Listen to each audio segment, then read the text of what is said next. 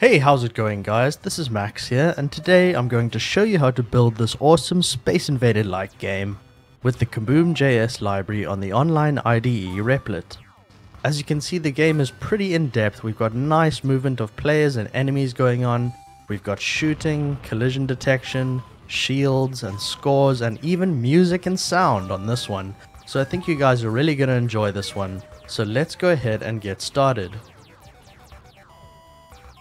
Alright, so we're over at replit.com and we're going to create a new REPL over here.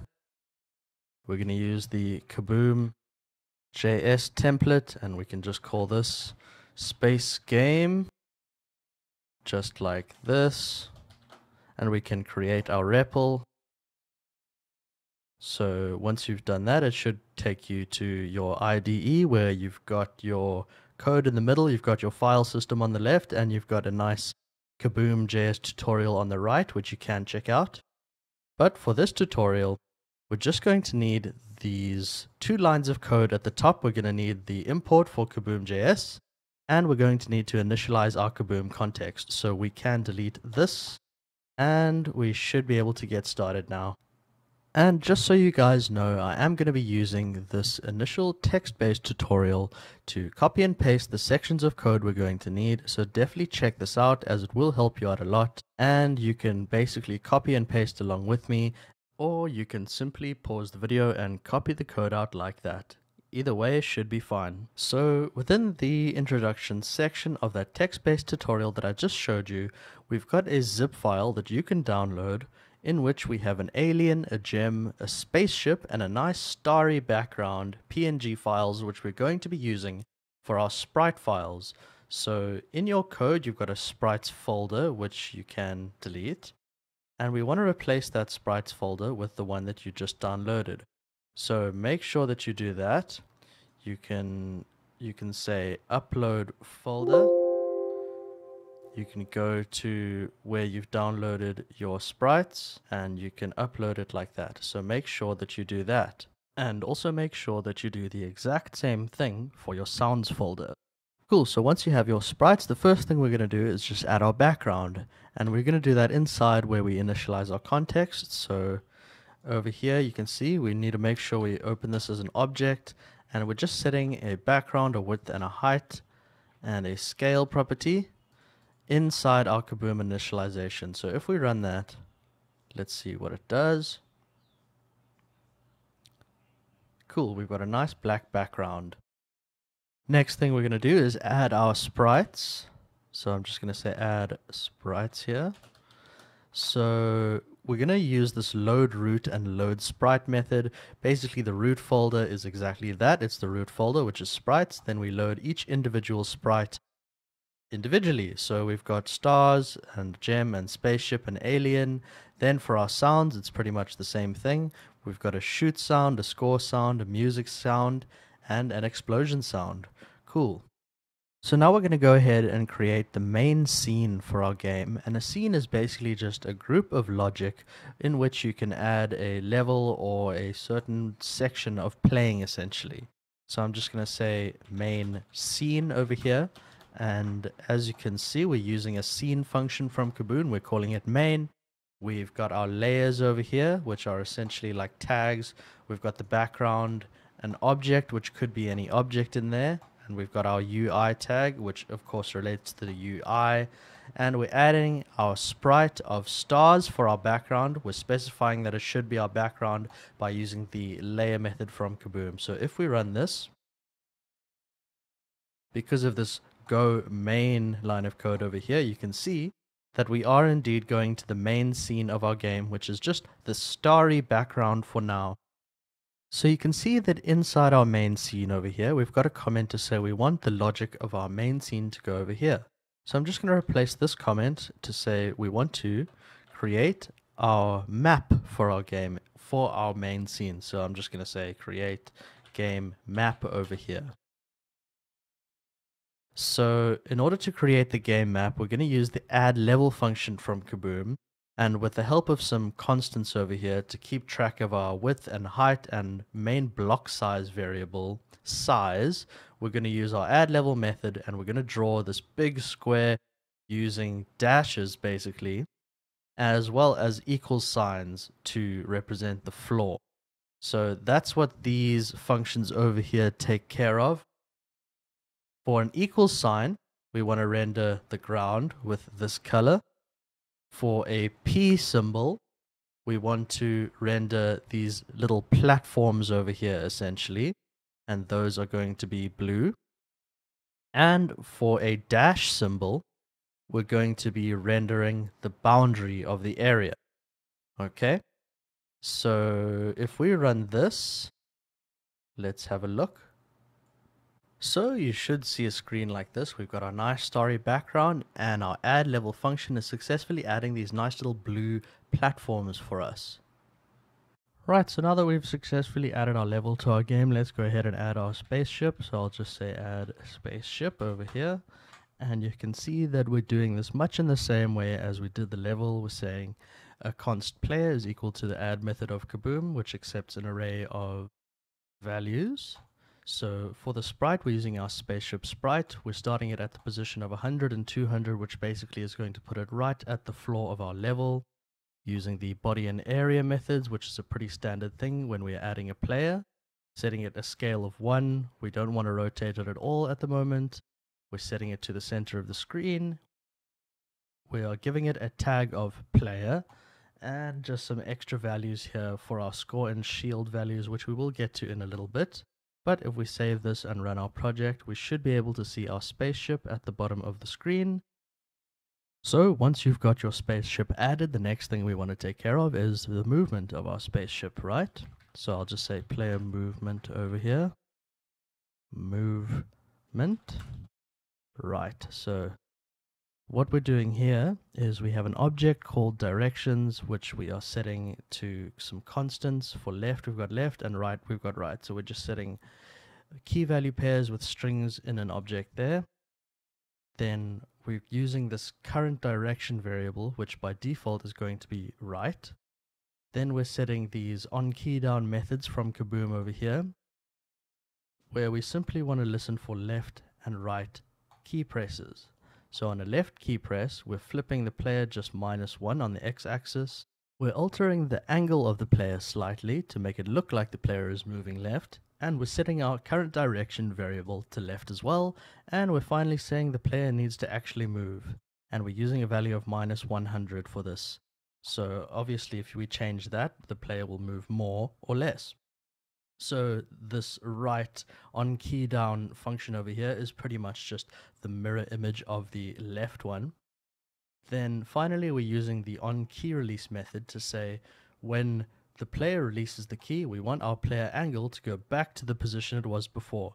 And this is going to give a nice fluid illusion of movement of the spaceship essentially. So just simply with these functions that we've just added, you should be able to now move your spaceship left and right, and it should tilt accordingly with regards to the values that we passed into those functions. Awesome. And there is one final thing that we can make our spaceship do, and that is jump. So we're just using the on key down method from Kaboom. We're listening for an up key press, and we're saying when that happens, we want the player to jump with the value of 100. So you can play around with that if you want to make the spaceship jump more.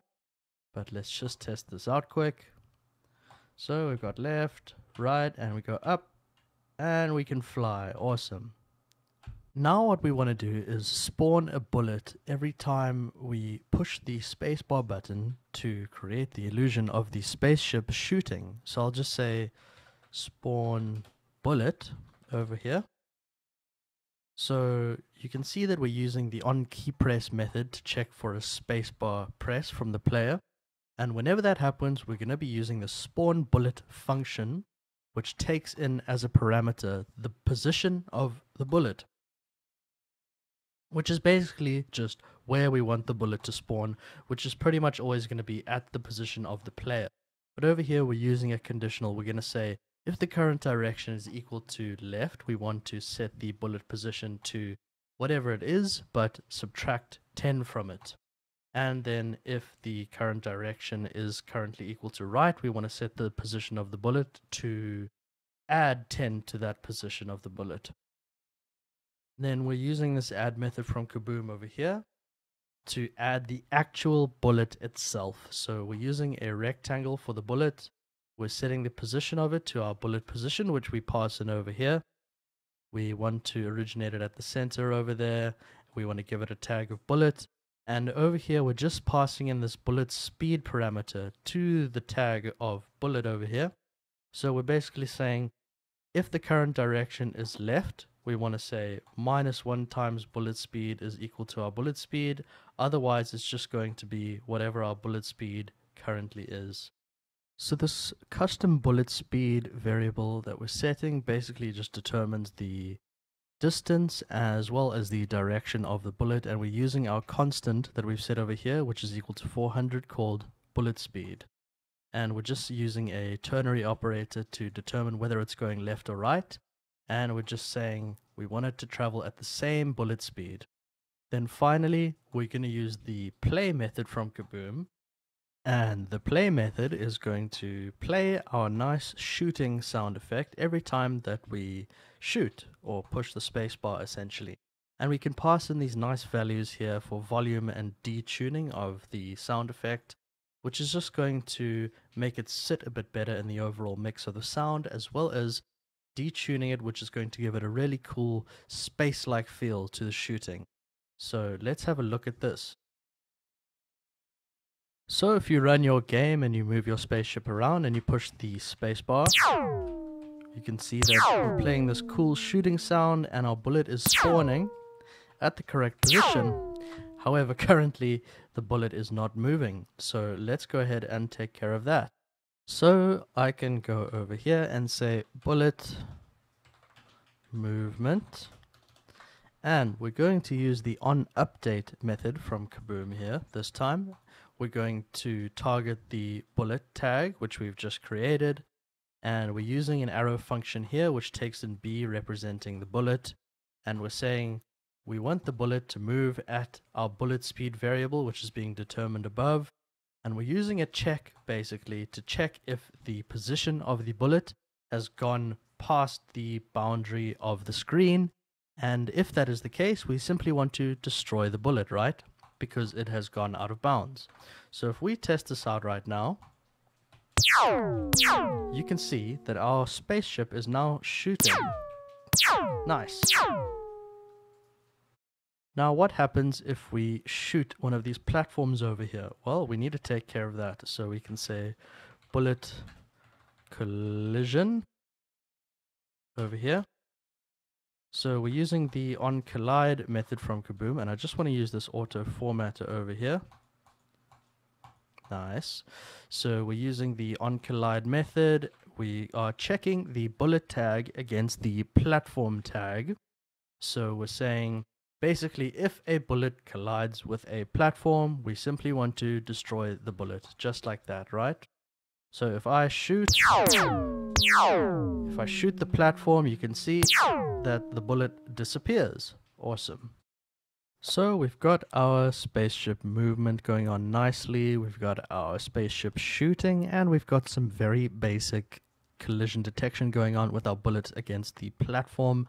So the next thing we're going to want to worry about is some enemies in this game, right? Otherwise, the game would not have much point to it unless we have some kind of challenge. And the challenge would be to shoot as many enemies as possible, obviously, without dying. So over here, I can say we want to spawn enemies. Right. So we've got a couple more constants over here, and by the way, you can move these all to the top of your file to keep things a bit cleaner, but for the sake of this tutorial, I just want to keep them at the top of each section so I can explain them. So we've got an alien base speed equal to 100. We've got this alien speed, which is incremental, which basically means that the speed of the aliens is going to increase depending on the player score, right? So we've got the spawn alien function, which we're going to call down here. And if we just go through this function, we've got an alien direction where we're using the choose method from Kaboom, which basically chooses a random value from an array. So it's just going to choose left or right from directions.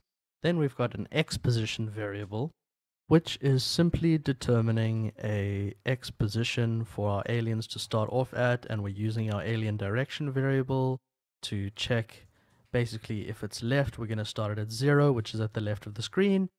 Otherwise, if it's right, we're going to start it at the map width variable, which is of course at the right side of the screen.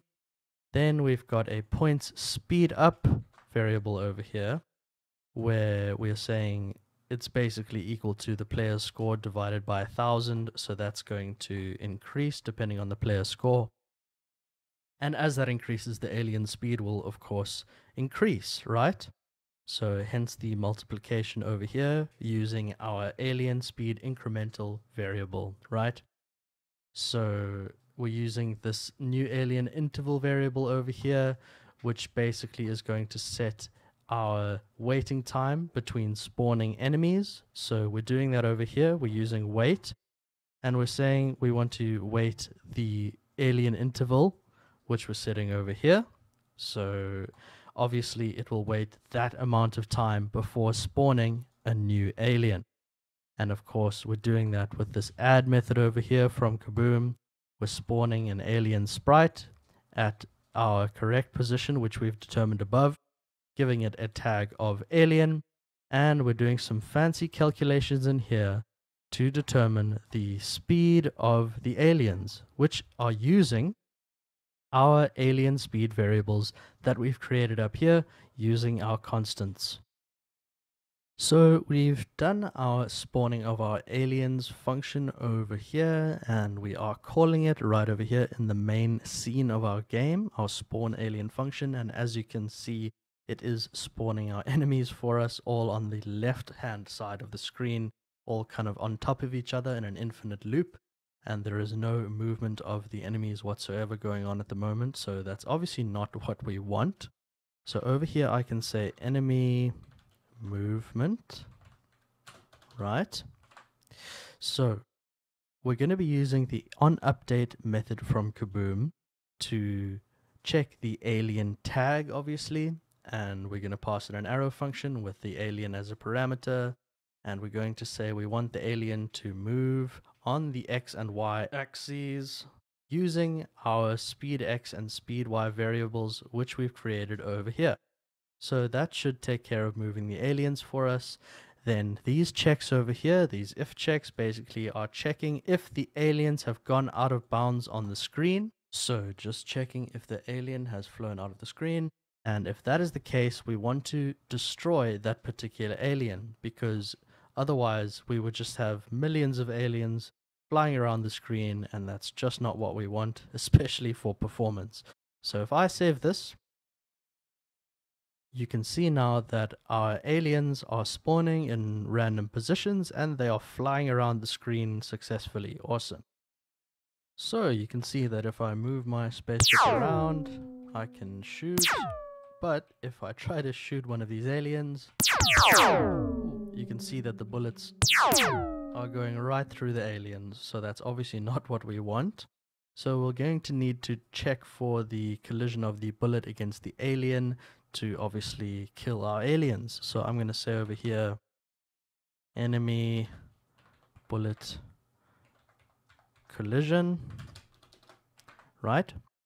So we're going to be using the onCollide method from Kaboom. We want to check the alien tag against the bullet tag, pass those in as parameters to the arrow function.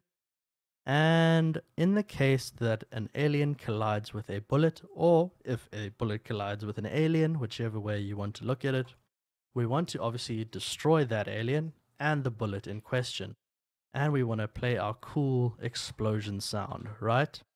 So let's quickly test that out.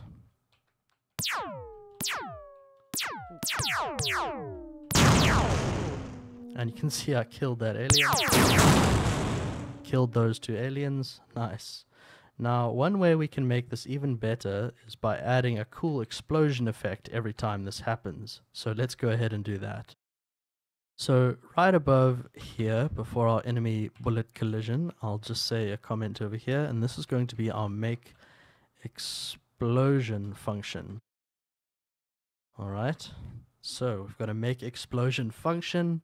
Looks a bit crazy, but basically it's just a nested loop, which is using the wait method as well as the add method. And we are saying we want to originate an explosion right in the center over here with some nice variables over here, which you can play around with if you want.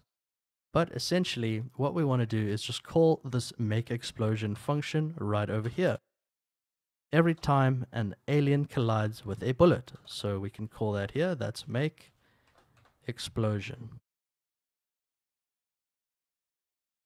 In order to make this make explosion function work, we're going to be using two custom components. And a custom component in Kaboom JS is essentially just a function which returns an object as an update value, and this update value will run for each frame of the object that we are passing into it. So the first custom component that we're going to create is called grow. So I can say grow custom component, and this is for our make explosion function. So we've got a function called grow, which takes in a rate. We're returning an object with an update method, and we're just doing some calculations in here to determine the growth rate, basically, of the explosion. Now, the other custom component that we're going to be using is going to be for the lifespan of the explosion. So I can say lifespan custom component. Right, so we've got a function called lifespan which takes in a time value, and we're going to return the object again with the update method again, and we're just calculating the timer value against the DT method, which is going to calculate our frame rate for us. And if the timer is greater than or equal to our time value that is passed in, we're going to destroy the explosion. So now that we have our two custom methods which are going to be attached to this main make explosion function, we should be able to use it successfully. So if I run our project and let's try shoot an enemy.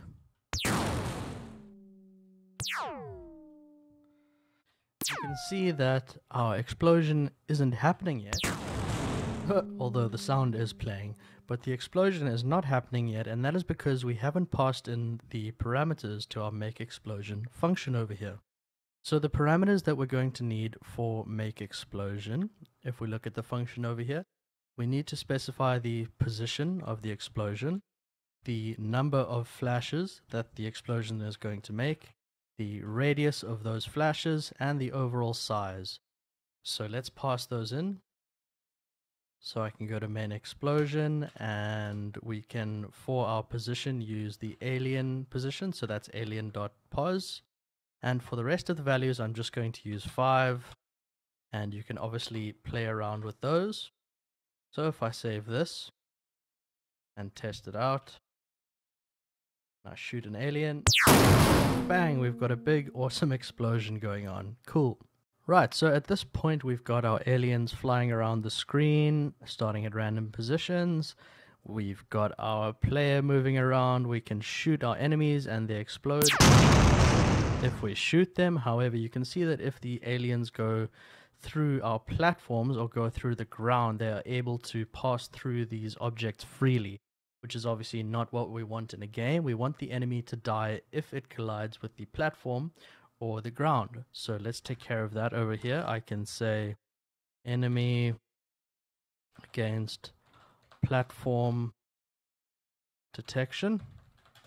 Right. So we're going to be using two onCollide methods over here from Kaboom. We are checking the alien against the platform in this one.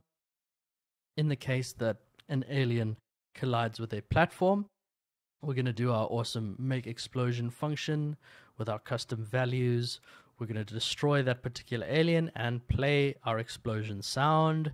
And we're pretty much going to do the same thing if an alien hits the ground. So let's save this and see if it works. So let's see if an alien collides with a platform. Bang. The aliens now die if they collide with the platform or the floor, which is exactly what we want. Cool. So let's go ahead and get to work in adding our score screen and UI into our game. So over here, I'll just say score screen / UI. So we're using the add method again. We're going to add a text that says score. We're setting it at a certain position, which is going to be at the top of the screen and at the center. And we are specifying the layer should be the UI layer. And our score text is going to also be using the add method. So initially we've got all zeros. We are setting it at the same position, but a little bit more to the right. And we are using the same origin, center, and UI layers for that. Let's just check that out quickly, how that looks. Cool, so that should add the score at the top of your screen for you. So now that we have our score screen successfully implemented, we want to actually update our score, obviously, every time we shoot an alien. So for that, we're going to need an update score function. Okay, so we've got update score, which takes in a points value. We're adding that to the player score basically, and we're setting the text to that new score. And we also want to play a cool score sound every time we run this function. And we're going to want to call this update score function back over. If you scroll up back to where we created our collision detection for our alien against our bullet, we can call this right under here. So we can update our score every time we kill an alien. We can update our score by 10 points. Nice. And we can just test this out quickly to make sure our score is being updated when we kill an enemy. So let's try to kill an enemy. Bang! We are updating our score by 10 points. Nice. Right, so now that we've successfully implemented the logic and the UI for our player score, let's go ahead and create the shield for the spaceship. So I can just say player shield over here. Right, and we've got a couple of different adds over here. And we are adding to the UI these various shield pieces, essentially. So we are adding a shield bar, an inside holder of the shield, and the actual shield holder, right? So we also say we need the text of shield over here. If we run this code, we should be able to see our shield over in the top right. And there it is. We've got our shield and this cool green bar inside of it. Now, in order for our shield to actually work, we're going to need an update shield function. So I'm going to say update shield function, right? Okay, so our update player shield function takes in our shield points as a value, a parameter, and we need to basically do some calculations in here to set the initial value for our player shield. And we're basically doing some checks over here to say if the player shield is less than 20, we want to set it to red to indicate that the player is in danger of dying. Otherwise, if the player shield is less than 50, we want to set it more to a kind of yellowish color to indicate kind of a 50% health region. Otherwise, the shield's color will just be green.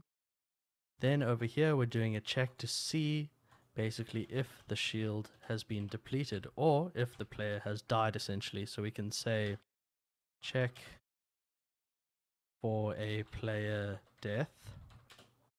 So if that is the case, we want to destroy our player, obviously.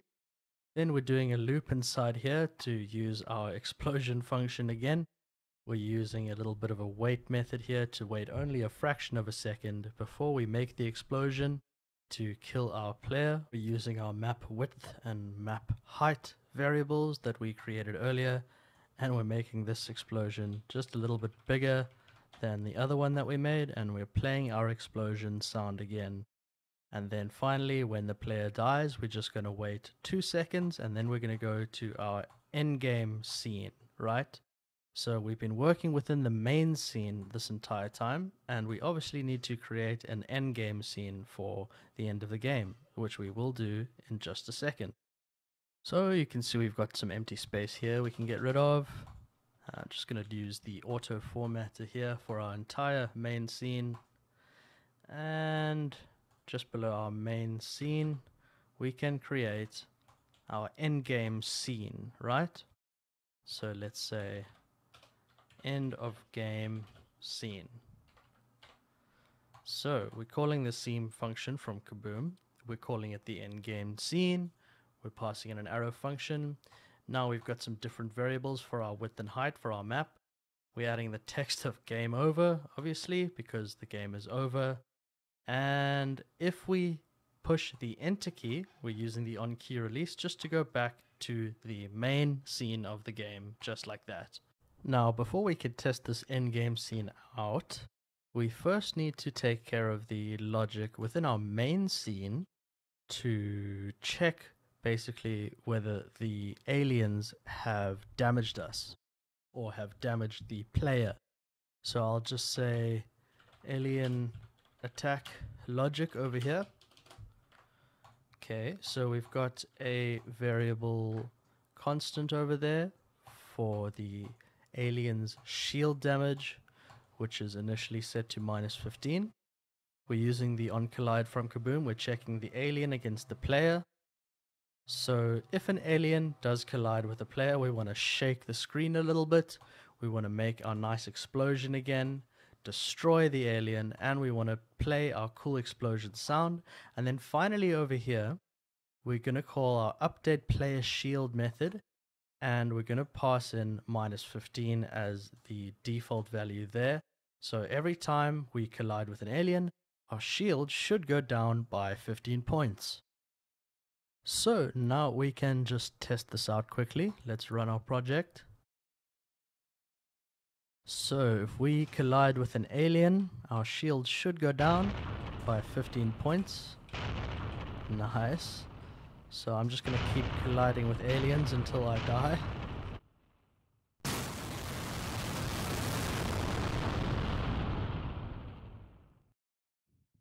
Cool, so as you can see, the game is now over.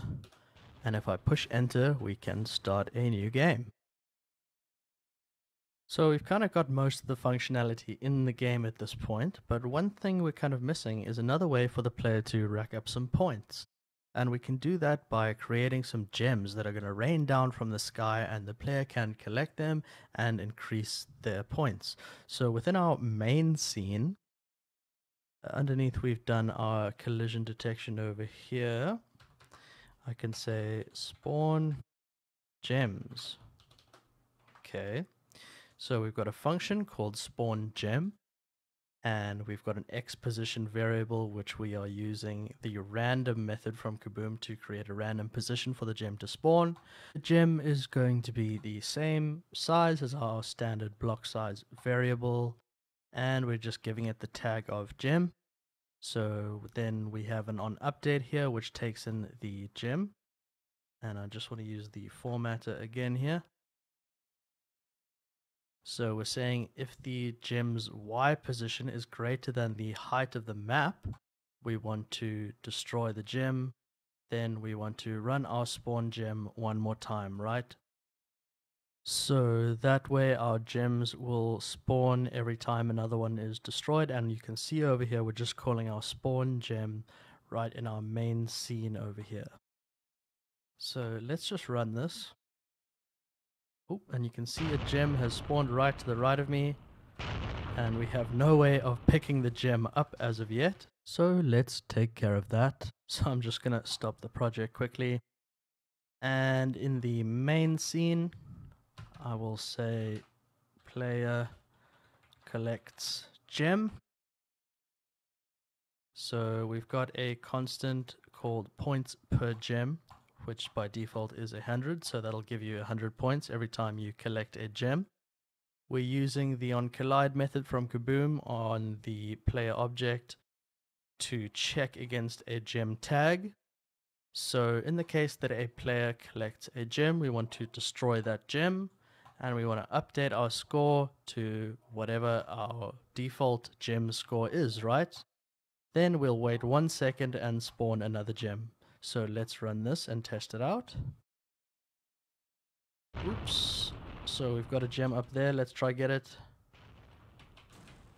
Ooh, we get the gem and our score goes up and another one spawns. Awesome. So we pretty much have all the main logic we need for our game. We've got our main scene complete. We've got our end game scene complete.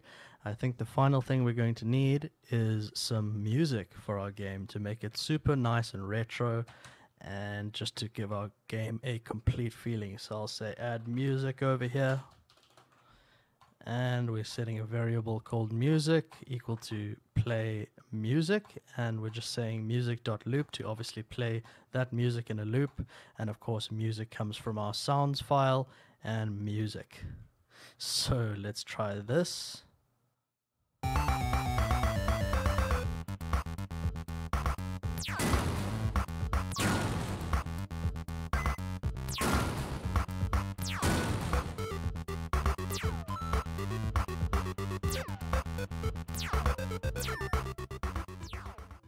Alright guys, so that's going to do it for this tutorial. We've got a pretty awesome, well-functioning space shooter-like game made with Kaboom JS. I hope you learned something here. I hope you enjoyed it and had fun, as I certainly did. Thank you so much for watching this, and I will see you on the next one. Bye-bye.